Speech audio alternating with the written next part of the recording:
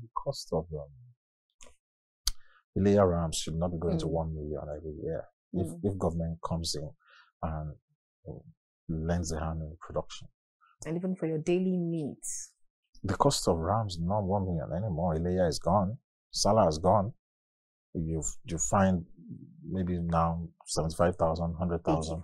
Yeah. So it was artificially induced. People were cashing in on emotions. Religious sentiments and emotions was what we bought. People bought for 1 million during Salah.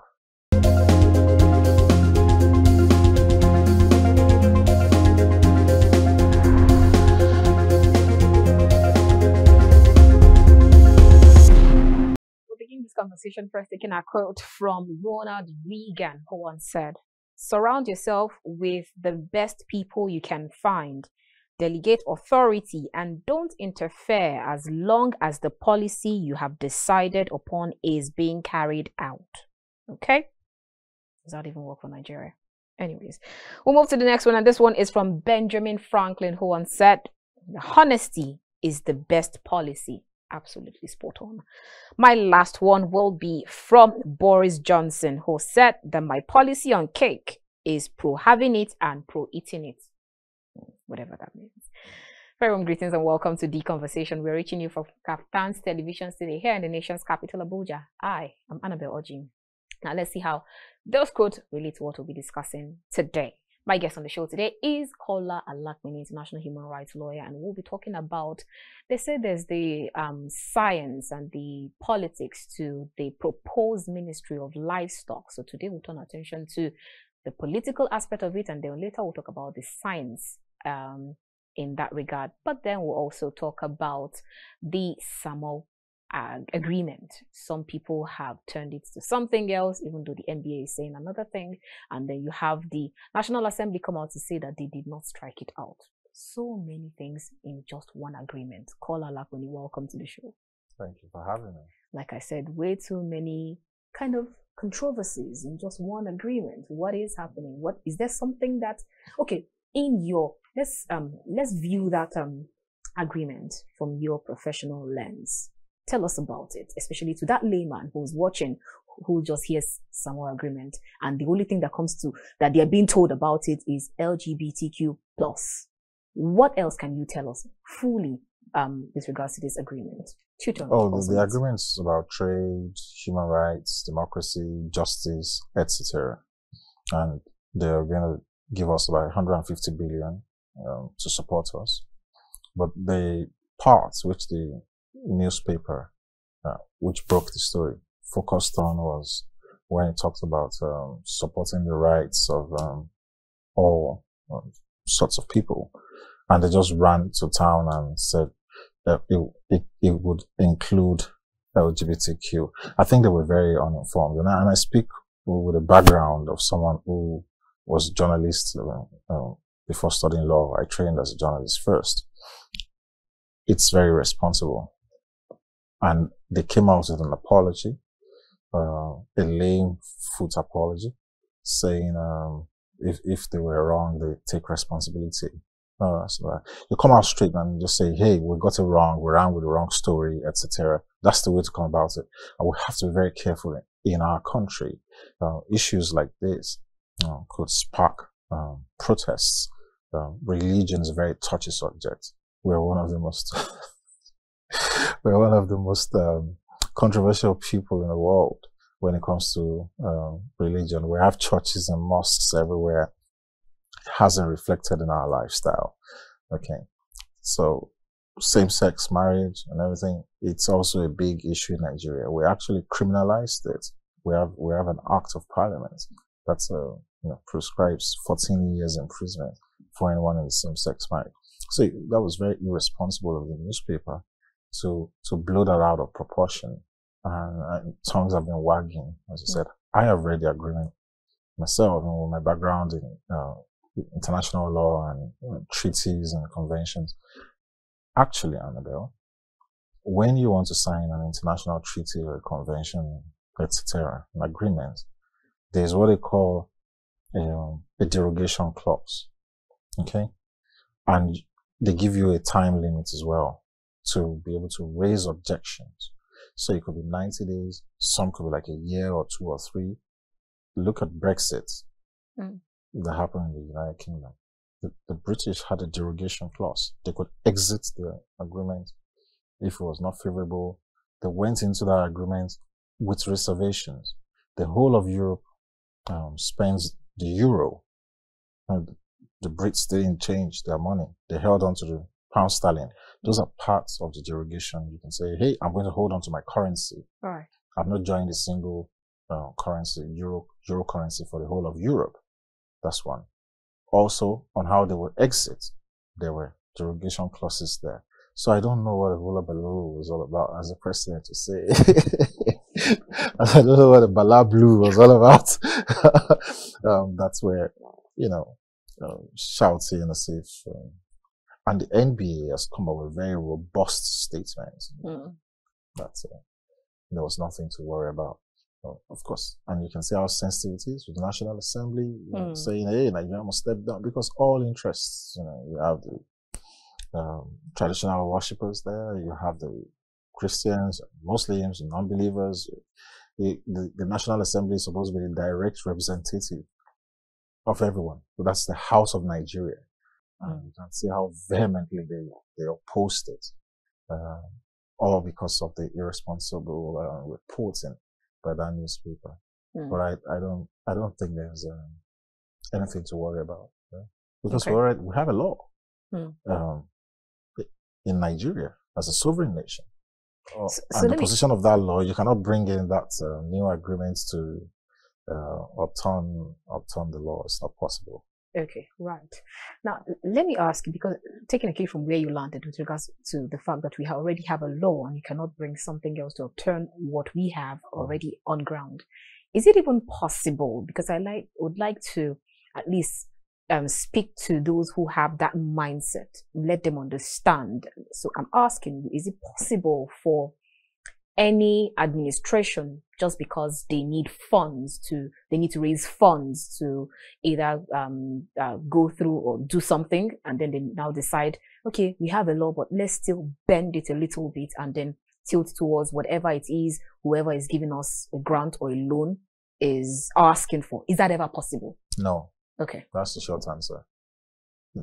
It's an act of parliament. The only way we can tweak with it is to go back to parliament. Now, going back to the fact that you talked about the National Assembly and the controversies around it, I watched where one member of the National Assembly was talking about the fact when they were arguing on that it should be stepped down immediately. I watched where one of them was talking about the fact that it talked about gender. And according to him, I will quote him, he said that since you're talking about gender, today it's no longer a male-female thing. When you talk about gender, you also see others, or I prefer not to specify. So if you have that clause, gender, so that's the reason why it's bringing these controversies, since you're talking about gender. So now it means we're not talking male, female, we're talking others also. That doesn't apply in Nigeria. It doesn't apply in Nigeria. Our laws have taken care of that. With the legislation. It doesn't apply. You can't wake up in the morning tomorrow and say you're a man, or I wish to be addressed as a man. The Nigerian laws don't allow for that. So regardless of the fact whether you're applying for unemployment, as long as it's in Nigeria, gender means male, female, X, Y, Z. That's the position of our law. That's what that act says. Okay. That's same-sex provision. If you read that act, that's what it says. So except that law is changed, you cannot wake up one morning and say, I'm no longer Miss Annabelle, I'm now something else. It's not possible under Nigerian law. Okay, so one of the headlines this morning, I was trying to find out which one of them, but then it was talking about the fact that the lawmakers, they decided they turned their back and then said, okay, no, they're not, they didn't withdraw the Samoa agreement, when we knew how they were vehemently talking about, no, it needs to be quashed immediately. Why do you see this? We're neither here nor there. Yeah, because of the controversy which it generates. So today they're saying, yes, we don't want it tomorrow. What they said was, stand it down and let's look at it more. And this is a problem with rumors or social media. when a newspaper runs such a controversial story, which has ended up not to be true, and they're trying to apologize, and their apology is neither here nor there. You have to look at the cultural relativism in Nigeria, or historical underpinnings, and it doesn't support LGBTQ issues. Nigeria is vehemently opposed to it, whether we like it or not. Otherwise, we wouldn't have gone to Parliament and actually written a law that criminalizes it. So you can understand the sentiments that was whipped up, and people are saying, "Hey, these, that, let's take a second look. Let's do that." It's all right, take a second look. Nothing's going to change, and you can read the statements of the Nigerian Bar Association president. The NBA is the conscience of the nation, and that's why it's always very critical to make sure that we have the right person as NBA president. Especially when it seems as if our politicians have gone haywire and nobody's listening to us. The NBA historically has always been the conscience of the nation, and a very super strong peer pressure organization. Even though has it always been? Always been. Historically, from the days of Alawa Kabashon, Richard Akijide, the NBA is a conscience. So if you have to compare the days of Alawa Bashorun till today, has it always been? It's in the absence of nothing, the NBA is still the only one standing when it comes to being the conscience of the nation. The NBA is not a political party, right? And it doesn't behave like one. This is the distinction between organized labor, floating the party known as the Labour Party. The NBA will never float a political party. We're non-partisan, and we'll say it as it is. That's why I said the NBA is the conscience of the nation, and it's the figurehead of that, the poster boy of that is the NBA president. When he says something, the president would have to take a look at it. Why do you think every time the NBA is opening its annual general conference, the president that comes to address? It doesn't send somebody else. The president comes himself. So it shows you that the NBA is very relevant, and government listens to what the NBA says very seriously.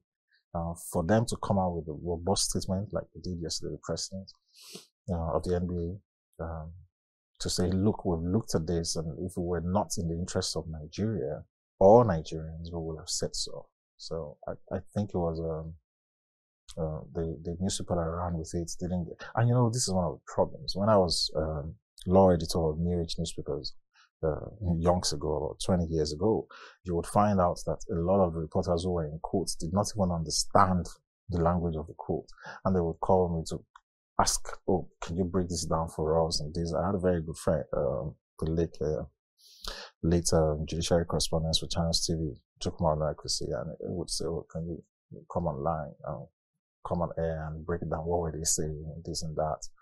So there's a disconnect. We need specialized reporters. We call these beats specialized beats.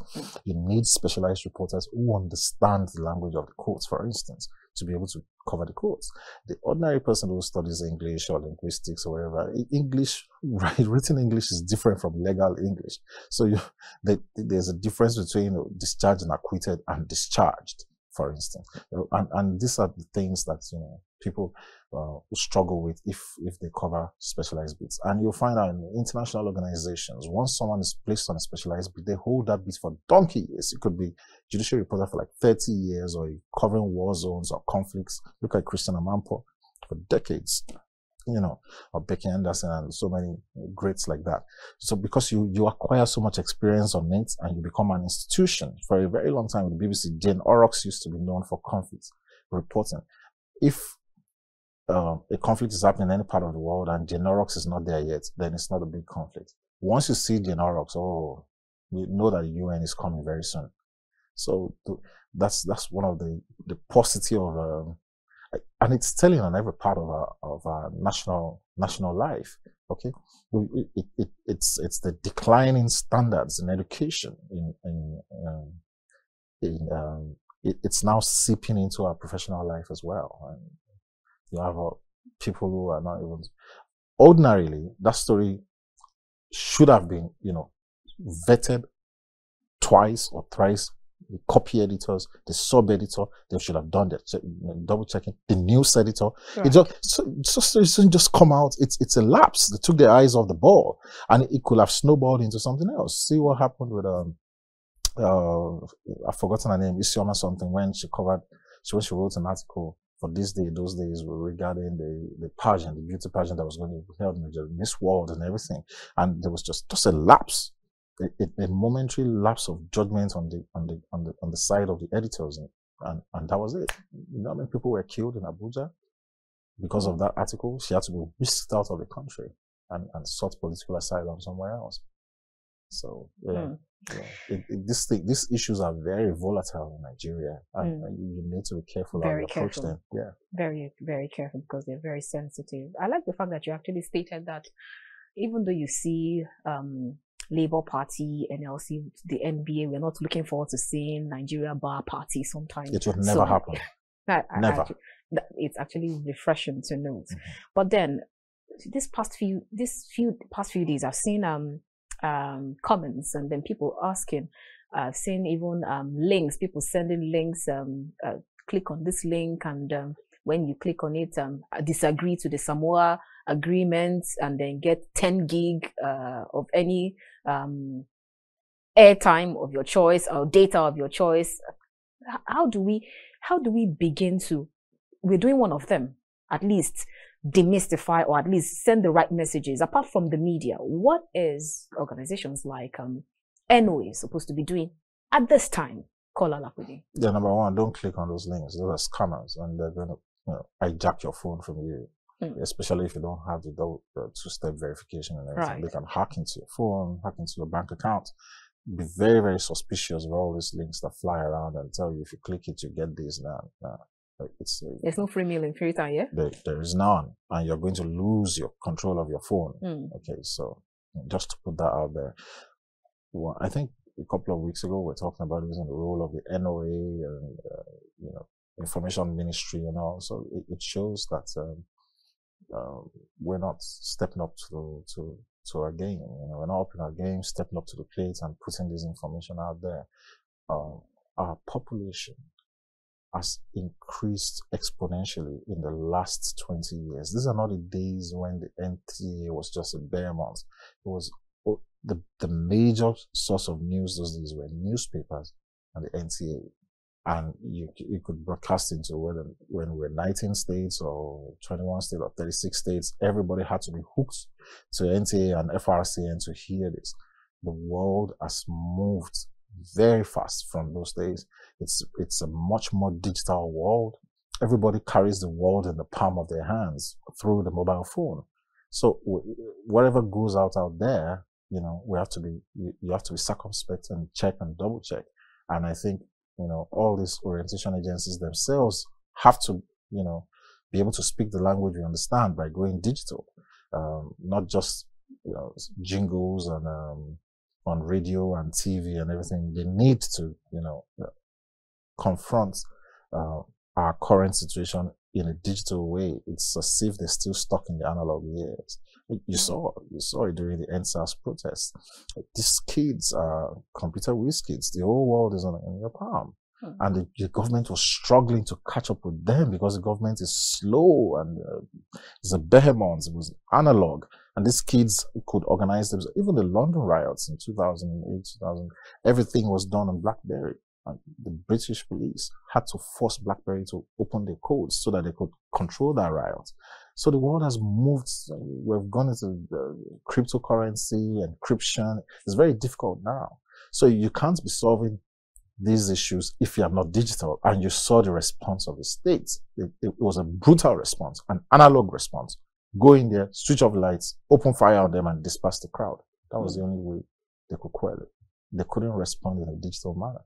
We couldn't even do digital policing. They couldn't even do digital policing. All right, so now let's move straight to, I'm sure that our viewers have been able to at least understand what the Samoa agreement is all about, and now you know what it is. So let's go straight to other matters of our discussion today. That's the proposed Ministry of Livestock.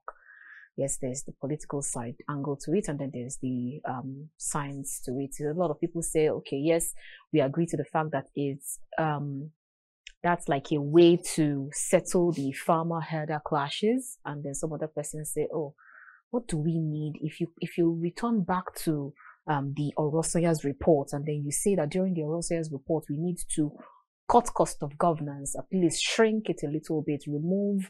You have conflicting departments or ministries. You have EFCC, you have ICPC, right? You have all of that. You have the CCB and all. At least reduce them.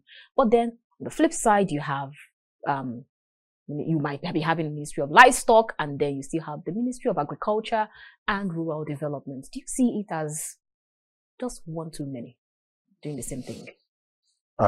First, I think the Federal Ministry of Agriculture already had the Department of Livestock. Right, they do. Yes, I do. I know FDA because my parents used to work in civil service, and I know that there used to be a Federal Department of Livestock. I don't know if it's still there anymore.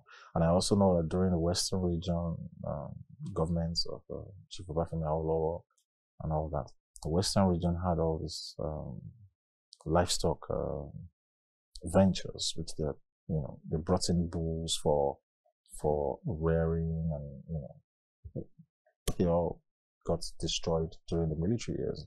After a while, we just stopped rearing, and this time, from what I hear, we just send a message from the hierarchy for, oh, we've come to get one of the bulls, and they look for the big size ones, and off it goes to the officers' mess or the governor's lodge for an event for the military administrator or something was having. And so we essentially ate all our breeding bulls, which we were supposed to be using for livestock. But that's on the light side. On the light side, I think what the president is trying to do is to create something to address the issue of the herder farmer thing. The previous administration raised the issue of Ruga, and these issues are very, very sensitive. For instance, when this Ruga thing came up and you want to take people's land for ranches and all, people didn't trust the government because the government had always looked the other side, where you had Fulani headsmen who were armed with killer weapons just pouring into the country and going on rampage on people's farms. So people feel, why would I yield my ancestral land to a government that is not protecting me, that is not seizing these weapons of these Fulani headsmen or killer headsmen or terror headsmen, whatever name you want to call them? We know that they are headsmen. They follow cattle and they bear weapons, and they don't care whatever you've planted on your farm. They just push their cattle into your farm. If you try to say what, they just spray the whole village. Hundreds of people are gone. For me, I think that's where the government should start from. Mop up these weapons from circulation, arrest anybody that violates those laws, make them know and understand that farming is private business, just as rearing cattle is private business.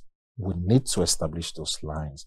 Otherwise, there's nothing stopping the man from Arochukwu who has moved to Lagos to come and learn how to be a spare parts dealer, or who has moved to Dede, and he goes through the service for 5 years or so, learns it, and uses private capital to set up his own business. What is the government going to do for such a person? Is the government going to set them up in business? Is the government giving them palliatives? How is government helping them? So it's unfair advantage for me, from my own eyes, and I might be wrong, for you to be looking for land to give people who are from everywhere north of Nigeria or north of Africa, just pushing the cattle into, or from West Africa, pushing the cattle into Nigeria to say, okay, we're going to collect land for you, or set up this, set up that. We're going to help you. This, who's helping the business? Who's helping the farmers, for instance? Not even the spare part. What are we doing for the farmers? What are we doing to the people on the streets who are hungry? So there will be a lot of controversy and animosity if you're trying to create a special breed of people which this livestock, whatever ministry is going to help. Government has to be transparent, has to be open. Is government running it for themselves? Is our government going to go into livestock rearing? Maybe people, the citizens, will be able to trust the government if government is not handing, giving handouts to private herdsmen, say Mieti Allah, for instance, or Macban, and setting them up with ranches and all. The government is going to have a crisis because you cannot come to the ancestral land of people and take it over and hand it over to one organization, cattle areas organization, to say you are helping them to set it up. I don't have all the details of this, how the Ministry of Livestock is going to work. But if government is looking at setting up government ranches and providing an alternative, some sort of subsidy to the general populace, then people will buy into it. But and that would actually create more internally generated revenue, yeah? It will. It's a multi-billion naira or multi-billion dollar industry. You're talking about dairy farming, meat, beef, generation, this, that, animal husbandry, of course, and we cannot just focus on that alone. What are we doing about fisheries? Because there's some people who prefer fish. So why would government be pumping a lot of money into livestock farming and government is not talking about fisheries? If we have a Ministry of Marine and Blue Economy or whatever, what are we doing about that? Are you going to help the fisherman in honor with his business? If we're thinking of creating a livestock, whatever, to help Fulani herdsmen or to stop the herder farmer clashes. So it has to be looked at holistically. Government has to be transparent and have to be fair. Otherwise, we're going to create a superhuman category and you'll have a lot of people rushing into livestock farming because government is pumping money into it. It will crash. It will not be sustainable because it's not been done organically. We saw it with what Emefiele tried to do under the previous administration with rice pyramids and this and that, and they just pumped a whole lot of money. What we did was we had a lot of rice millionaires and we have less rice to eat. That's where there's food insecurity as well. If a previous government is coming in and a bag of rice costs 7,500 naira or 8,000 maximum, and by the time you're leaving, it's costing 80,000. You shut the borders, you say you want to grow rice, so you created rice millionaires who took various loans from the central bank and they are not going to pay back. And then what did we have? Food insecurity. What we used to have then when they say plenty water, but none to drink. None to drink, yeah. I think it was Gabriel Okara who did that. I'm not very sure of my facts. Who wrote that point. So you have that crisis. Okay, Dr. Akin Additional came up with when he saw that there was so much corruption in the Ministry of Agriculture, the fertilizer scheme. They came up with all these schemes where you could use your phone and like digital acquisition of fertilizers. What has happened to it? We shifted away from that. We moved into rice, whatever, with another scam. We've moved away again. We're going to livestock, whatever. So government needs to be sincere about it. Otherwise, it's going to go the way of all other government projects. It's good. All right, Kola, you've actually brought out another side to it, and we're going to unbundle that after this time. Do join us again.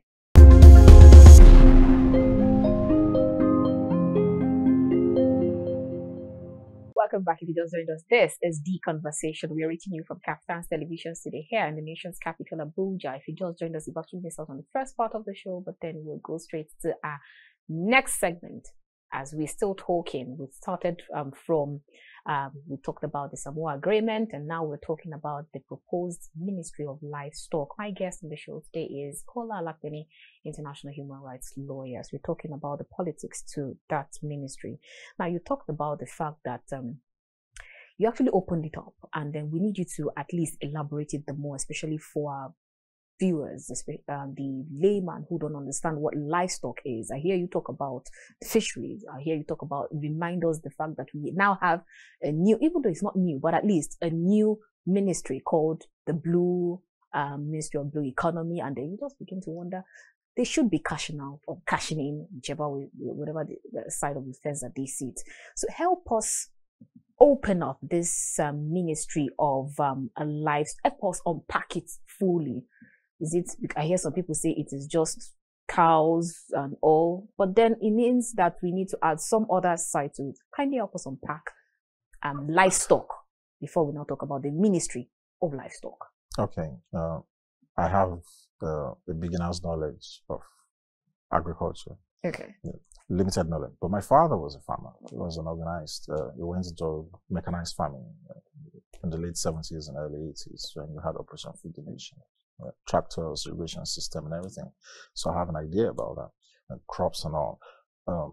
Husbandry, I think I learned from my grandma. So my grandma used to keep livestock, chicken, goats, and all that, and that was our pet project when we were growing up.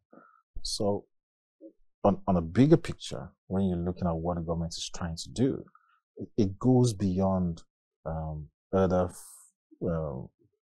farmer clashes. It goes beyond that. If the government was really going to go into this and make it a massive economic boost for us, and I would take a few countries in the world where livestock is taken very seriously, Brazil, Argentina, or your corned beef and everything. That's a big industry. That's where it's coming from.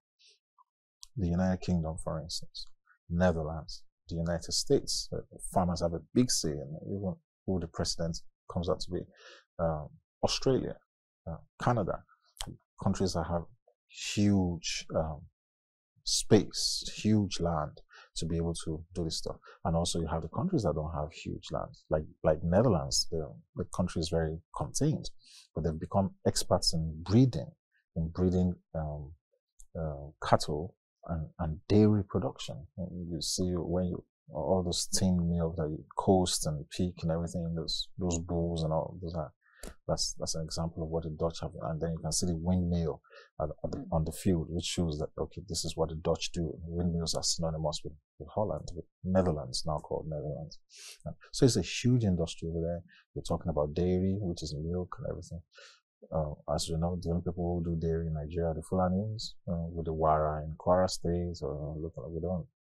We used to have a veterinary institute in Vom, where they produced all this milk and all, but I think it's not what it used to be years ago. So if the government is coming in to become a stakeholder in livestock, so we're gonna have cattle, we're gonna have sheep. From sheep you have mutton, you have ram, then the cost of layer rams should not be going to 1 million every year. If government comes in and lends a hand in production. And even for your daily needs. The cost of rams is not 1 million anymore. Ilea is gone. Salah is gone. You find maybe now 75,000, 100,000. Yeah. So it was artificially induced. People were cashing in on emotions. Religious sentiments and emotions was what we bought. People bought for 1 million during Salah. Christmas will come. Price of chickens will go up. Blah, blah, blah, blah, blah. It's emotion. They just capitalizing with who says that you must celebrate Christmas with a chicken. You can use tilapia fish. But it's emotion, the culture, the tradition, everything. We just attach symbolism with chicken, turkey, and everything. We're not in a financial position to be living like this anymore. And we have to, if the government is coming in to support and pumping money to a neglected area, well, all well and good. So far, it's not going to be seen to be favoring a certain group of people who have been known to be creating havoc and marching on people's lands. Otherwise, it seems as if you're creating a superset of people. Okay, is that how you see it, Kola? I'm not the only one. I'm just saying things from one perspective or my perception. I'm not the only one who thinks so. You're a journalist. You hear feedback from the streets, telephone calls, everything. Because the man who sells spare parts says, okay, what are you doing for me? Why should you be pumping billions into a private business? Okay, you don't want Fulanis to march into farmers' lands anymore with AK-47, but you failed willingly as a government. You willfully failed by arresting the situation. You failed by collecting the arms from them. You failed by trying them and making them scapegoats or an example. You turned a blind eye and looked away. Even when the farmers were being attacked, you call the police, they say we don't have fuel. You call the army. And even the villagers accusing the military and our security forces of bias and partialness. So you're already coming from a position of bias. People don't trust you. People don't trust government. So they're looking, oh, you want to set this up again for Fulani herdsmen. You want to collect our land. You want to give them land to support their business. What support have you given me? So if government is not transparent and does not show itself not to favor one part over the other, it is a dead on arrival project. Eventually it will fizzle out. Let me go back to the question I asked with regards to these ministries. You have, we're talking about unbundling the anti-graft agencies and then say, okay, because we're cutting governance, let's reduce one and keep the other. So now if you have Ministry of Agriculture and Rural Development, you have Ministry of Livestock, you still have Ministry of Marine and Blue Economy. Is that way too much doing the same thing, Kola? Well, it's a matter of approach and understanding. There's no reason for us not to have a dedicated ministry for marine and blue economy if we're serious about it. And if we want to put it together under the Ministry of Water Resources, we could have, and we could have run it successfully. So each government comes in and just does what it thinks is best for it. When I was growing up in secondary school, the Oyo State government used to have a Ministry of Youth, Sports. They were almost like Ministry of Information, Youth, Sports and Culture. And now that's like 4 ministries, because it used to be one ministry those days. Ministry of Information, Youth, Sports and Culture. Now you have the Ministry of Information. Now you have the Ministry of Youth. Now you have the Ministry of Sports. In some places you have Ministry of Youth and Sports. Then you also have Ministry of Arts and Culture. It all depends. You know, if you have capable hands who are able to do it properly, what's the sense in proliferating ministries? That's one side of the argument. You spend more on running costs, spend more on logistics, but you also have to look at these political giants called Nigeria that the British have created. Now we are because of federal character and everything enshrined into our constitution, we must have a minister, we must have a junior minister, and it must even do the previous administration just walked all over us, and it seemed as if it was only selecting people from one part of the country over the other. The whole essence was so that every part of the country will have a sense of belonging and will have federal presence. But I don't think we can afford it anymore. We're not in the financial position to be having a proliferation of ministries. We need a lean, mean machine to function as government. That's what we need. There's too much repetition, too much duplication. We need a compact. Even the National Assembly is too huge. The whole idea is to have 774 local governments represented and everything. But can we afford it?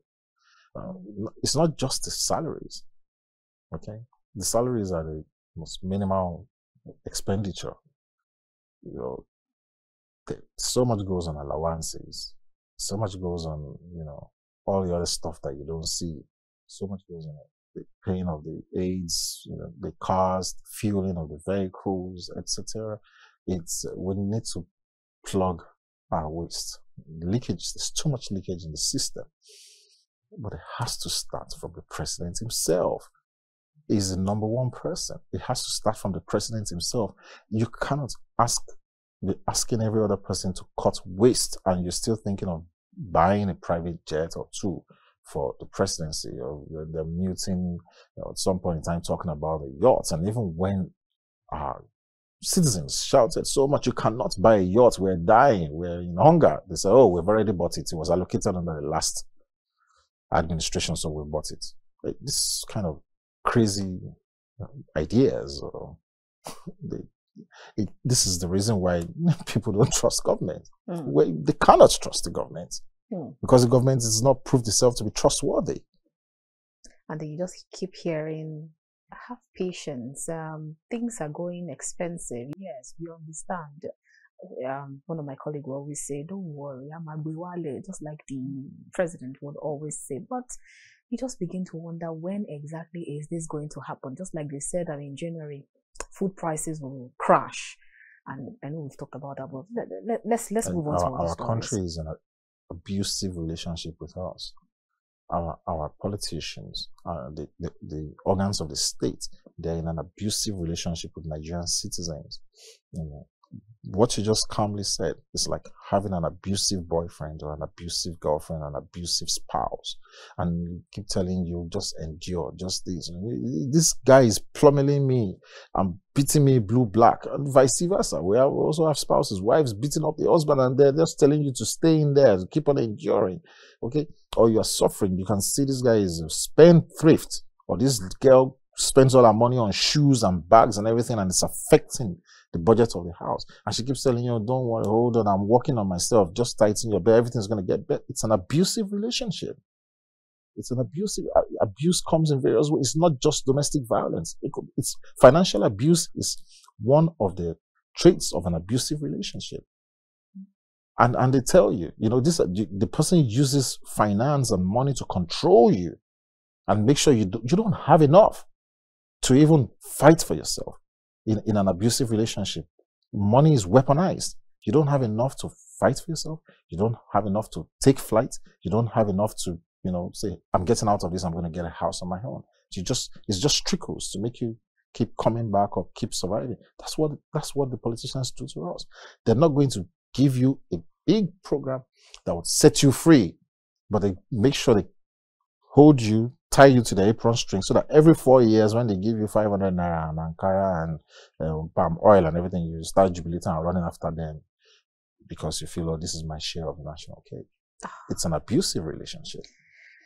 All right, Kola, let's move straight to other stories. And there's this one from saying, finally, Supreme Court endorses autonomy for Nigerian local government, orders direct allocation of their fund, bars governors from receiving their funds. Is this good news for you? We've been talking about local government autonomy for there used to be autonomy. This 1999, when we were just starting this democracy, I remember very well where the law school then in Abuja, and almost every month the local government chairman would all congregate in Abuja to come and get their funds. I don't know the reason. Maybe banking has become more advanced now. Everything should have just been wired into the accounts of the local governments, and the chairman didn't need to come all the way to Abuja. And they would lodge in hotels.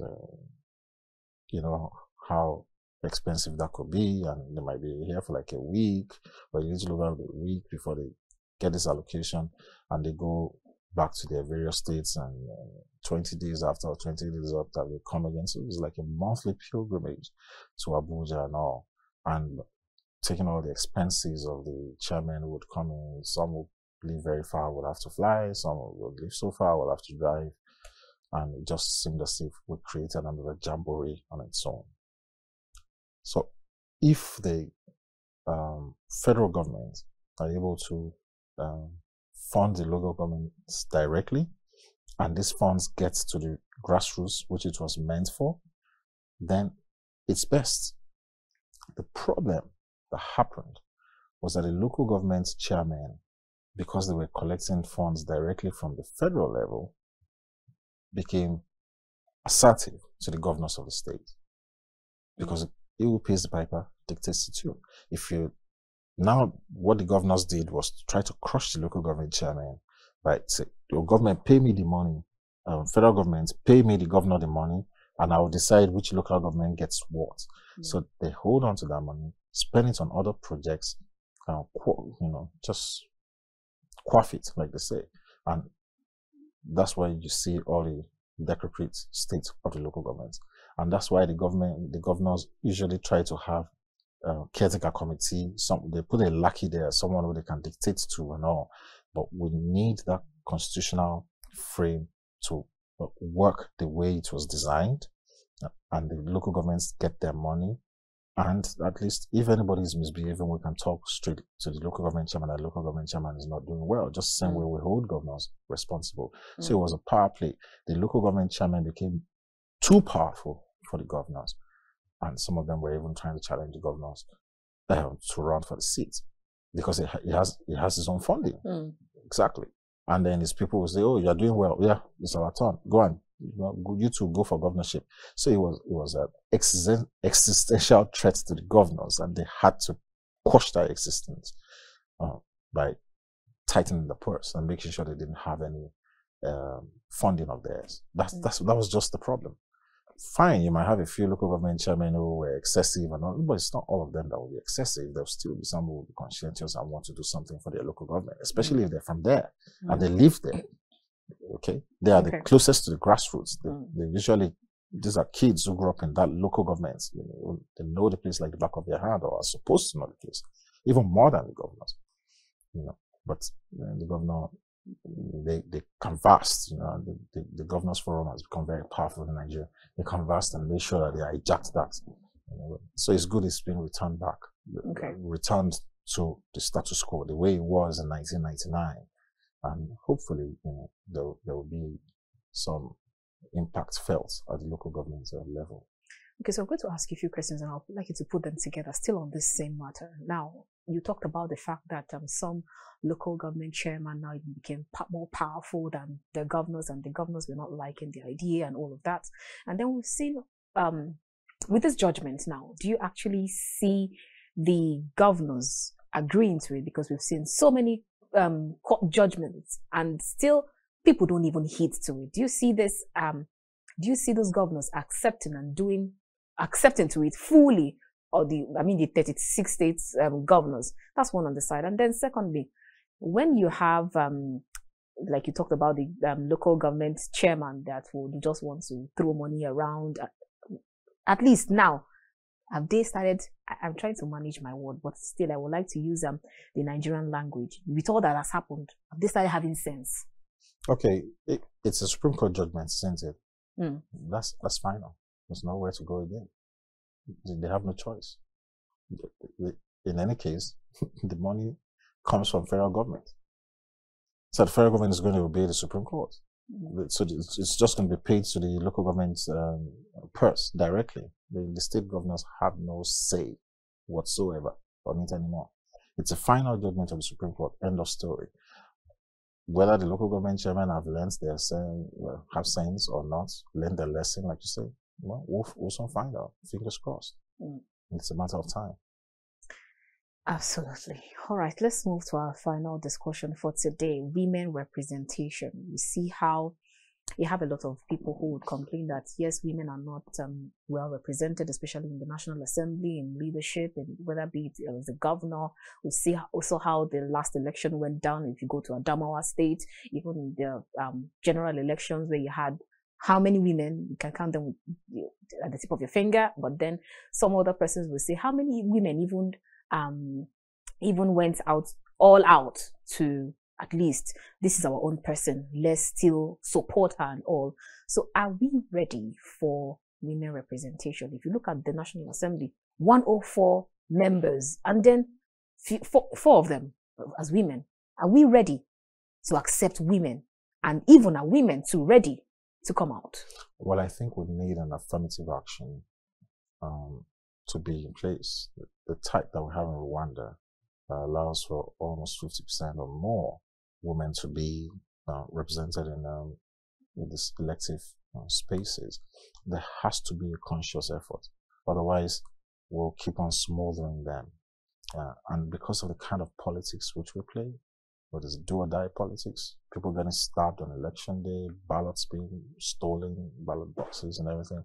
If we have credible elections that are digital, electronic, transfer of results and everything, then it means that whoever is popular, if the woman candidate is popular, she will come out. People will vote for her. There's no fear of the votes being destroyed or stolen, and you have credible people. There are fantastic women who have gone into politics and done very well. The late former Minister of Information, who was in NAFTA before, she proved herself very well, you know, and so many people. You look at the judiciary, a lot of female judges doing very well. Lagos State is trailblazer. Shout out to President Tinubu and Professor Yemi Osinbajo, who conceived the idea when they were in power in 1999. Vice President Osinbajo was Attorney General of Lagos State, and Governor Tinubu was in charge, and they pushed a lot of the female gender into the judiciary, and you can see all of them flourishing now years after. So there's no reason why we shouldn't have more female politicians. I think women are conscious of government. They would speak out, and we've seen it in all sorts of viral videos. There was a woman in Uganda who spoke out against the way the government was spending money in Kenya, in Ghana. We need credible women to come in. There's a reason why we refer to our native language as mother tongue, because mother tongue is taught to you by your mom. She's the one who is at home. She's the one who says it to you. You're as good as your mom wants you to be. You're as good as your mom wants you to be. That's it. The man is going to go out. If I am married to you, for instance, and we have a child, and I say, oh, this is the name I want to call customarily, and I give the child a name. This is the name I want to call the child. And you also have a name that you've given to the child as well. Every day when I go to work, it is a name that you feel that you'll be calling that child. When I come back, I will be calling the child that name which I give him, and the child is not listening. He doesn't understand, because all day the mom has been calling the child a different name. We eat what our mothers give us. Yeah, it's what your mom cooks that you will eat. It's what your mom, if your mom speaks Igbo to you, or Fulfude to you, or Yoruba to you, you will hear. That's why it's called mother tongue. If your mom keeps speaking English to you every time, you only speak English, a foreign language. So our first education, a man's legacy is as good as the wife he marries. You marry the wrong person, your legacy is messed up from the beginning, because you'll not be on the same page. Can two work together if they do not agree? If you're going this way, this is the vision the father has, and the mother is going that way, the house is split. The house is divided. And it will never be united. So you need to be with someone of your values and everything, and that's why we need the right woman in the right place. Not the type of show of shame we saw a few days ago, where you had the Minister of Women Affairs and shouting in Parliament at the members of Parliament. No, that's not what I'm saying, because I know that's what the other side will say. Oh, look at the woman we gave a chance. Look at what they did. Look at the Minister of Humanity and Disaster, or whatever, humanitarian, and coming and within months, billions are flying left, right, center. Same thing with the foreign minister, who said she was feeding school children during COVID. Those are the other flip side of the arguments that people say about the few women we allowed in. Look at what they did, but I can assure you that what the men do is 10 times that. Absolutely. All right, now let's end with social media comments.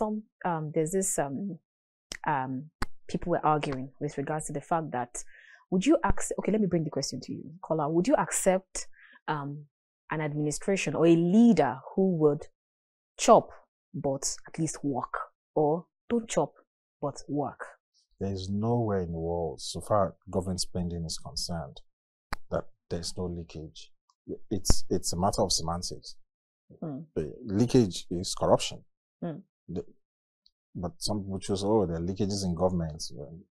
It's corruption. Money is missing, or money is budgeted for as misappropriated or misapplied. There's no difference between 6 and half a dozen. He misappropriated money, or he didn't misappropriate it, he misapplied it. It's the same. Okay, so nowhere. Even in the United States, even in the United Kingdom, a few years ago when I was still living there, some members of parliament were sent to jail for fiddling with expenses. They were submitting false expenses, where they lived, how much they spent on mortgage and transport, So that's it. There's nowhere. But at least they are conscientious. If you go to the United States, you'll see what they're doing with the taxpayers' money. Go to the United Kingdom, the same. Look at Holland, the Prime Minister riding on bicycle, this, that. They lead by example, and people can see what their money does to them. So there's no perfect regime. Even in Russia, with Putin and everything, or China, yeah, there would always be leakages. There would always be misapplication. There would always be whatever. Okay. But let it trickle down. Do the right thing to the citizens, and people would not even really bother to be looking at the books if everybody's belly is full. The reason why everybody is shouting being power or hungry is because some people are feeling fat and driving in, and it's not trickling down. It's not trickling down, and so people will be angry. So you are telling me to tighten my belts. Look at you driving SUVs all over the place and eating in fancy restaurants on the people's money, and then you say I should starve. Why should I starve? So that means you agree, chop, but work. I'm just saying work. That's all I'm saying. Work and let everybody be happy. Kola Alapinni, international human rights lawyer. Thank you so much for coming. It's always a pleasure. Thank you. Always a pleasure to have you. Thank you so much, viewers. It's been a pleasure having you. Thank you for keeping me company. I'll see you again next time. My name is Annabelle Oji. God bless you and yours, and God bless the Federal Republic of Nigeria.